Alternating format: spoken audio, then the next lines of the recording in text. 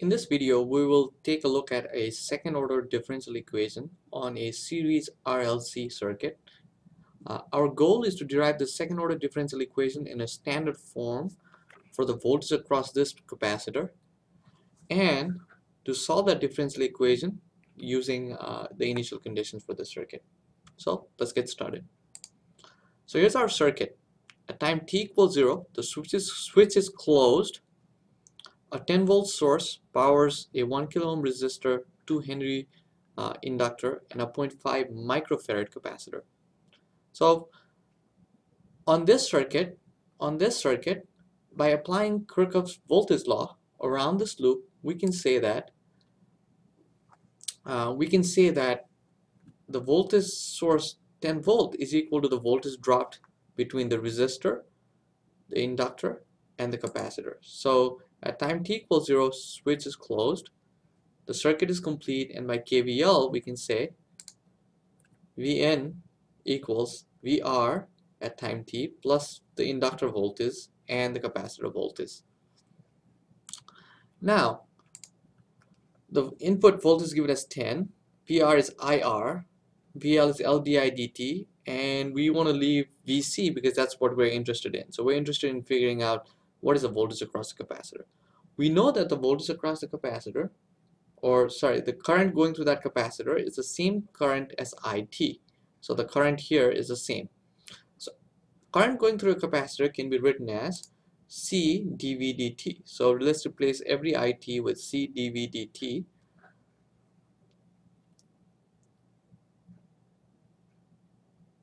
Now we have second order differential equations because of there's d square dt square. So we have a second order differential equation with Vc. This is not yet in a standard form because the standard form has the second order term has a coefficient of 1. In order to bring this differential equation into a standard form, let's divide both sides by LC to make the coefficient of the second order term 1. So let's do that. And we get a standard form differential equation, d square v dt square plus r over l dv dt plus v over lc equals 10 over lc. Now this equation is in a standard form. R over L is the 2 zeta omega n term, where zeta is the damping factor, and 1 over LC right here is omega n square, which is the undamped natural frequency square. Omega n is the undamped natural frequency. The right hand side is 10 over LC. That is the forcing function. Since the circuit has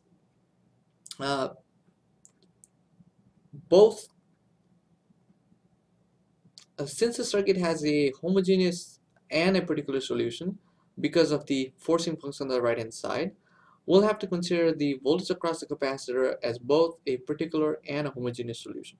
But before we do that, let's figure out whether this differential equation has a underdamped response, a overdamped response, or a critical damped response. To do that, let's figure first out the natural frequency, omega n. So we can write down omega n is square root of 1 over LC in this case, and L is 2 Henry, C is 0.5 microfarad, so 0.5 10 to the power minus 6, and if we calculate that, it comes out to 1000 radians per second. So that's omega n. Now we have omega n, so let's figure out 2 zeta omega n. 2 zeta omega n is equal to R over L. That basically means zeta is equal to 1 over 2 omega n times R over L, and by plugging in the value of omega n and R over L, we get zeta to be 0.25. Now clearly zeta is less than 1, so the system is going to have an underdamped response. So the homogeneous part of the voltage across the capacitor will give us an underdamped response, and because we have a forcing function that's non-zero, in other words we have a forcing function 10 over LC in this case, our voltage across the capacitor will have a particular solution as well. So we can write down the voltage across the capacitor as the sum of the particular solution and the sum of the homogeneous solution. So let's figure out what the particular solution is. The particular solution is basically the forcing function divided by omega n squared. So we have 10 over LC divided by omega n squared. We already calculated omega n as 1000, so that gives us 10 volt total. So the particular solution is 10 volt. Now the homogeneous solution is because of zeta less than 1, we'll have an underdamped response, and that takes the form of VC homogeneous is equal to K1 cosine omega dt plus K2 sine omega dt, and the whole thing is multiplied by e to the power minus t sigma. Okay? This is the homogeneous solution. K1 is unknown, K2 is unknown, omega d is currently unknown, and sigma is unknown. So let's figure those out. Okay. So in order to figure that out, we need to write the VCT as sum of particular and the homogeneous solution. So let's now figure out what K1, K2 are based on their initial conditions. Now, what are the initial conditions in the circuit? At time t equals 0, the switch is just closed, so the voltage across the capacitor cannot change abruptly. So we can safely say that the voltage across the capacitor at time t equals 0 is the same as the voltage across the capacitor just before t is 0. At t equals 0, the switch was closed, and before t was equal to 0, the switch was open. There was no power source, so the voltage across the capacitor is equal to 0. So voltage across the capacitor at t equals 0 is equal to 0. Similarly, the current across the current through an inductor cannot change abruptly. So again, at t less than 0, the switch was open. There was no current flowing through the circuit. So we can safely assume that the current t less than 0 is 0. And since the current through an inductor cannot change abruptly, we can safely say that the current through the inductor at time t equals 0 is equal to what it used to be before t is 0, and that's equal to 0 amps.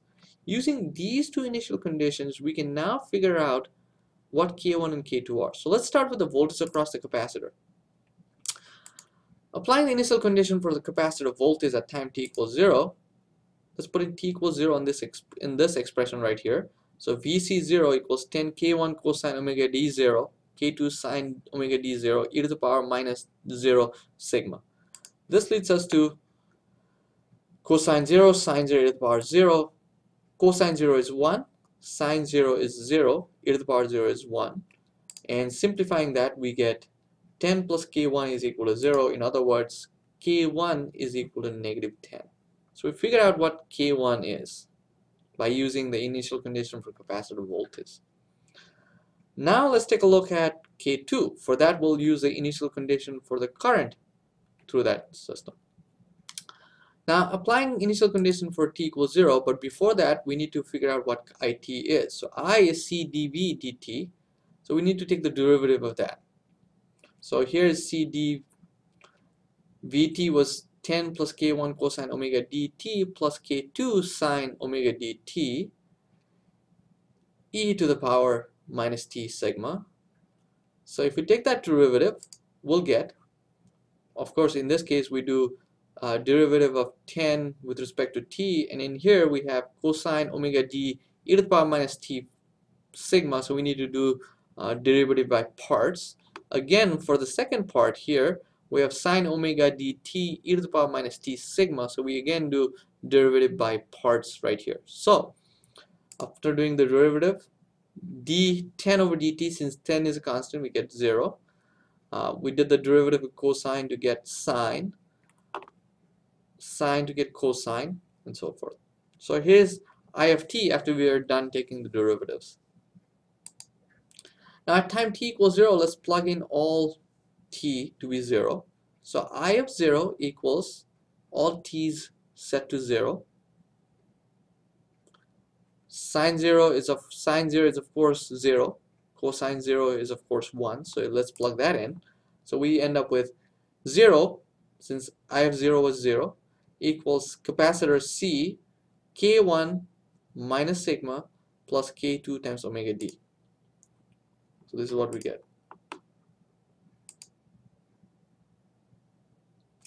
Now sigma and omega d come out to be 250 and 968.25, and that's calculated by sigma is zeta omega n.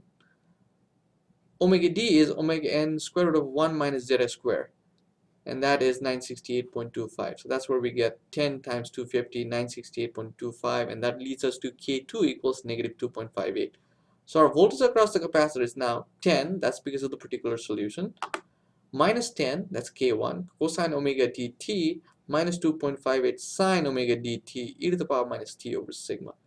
So if we plug in the value of sigma and omega d, we've solved the voltage across the capacitor. So, started out with a circuit where the switch was open at t equals, and at t equals 0 the switch was closed.